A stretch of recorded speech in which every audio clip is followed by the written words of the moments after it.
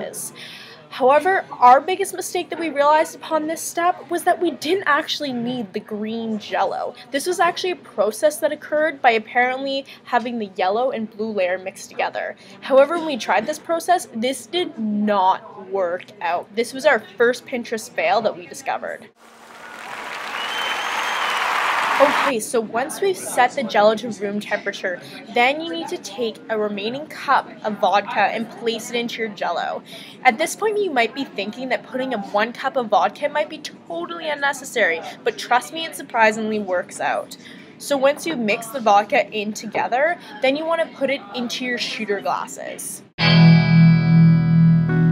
Cutting in a slanted way.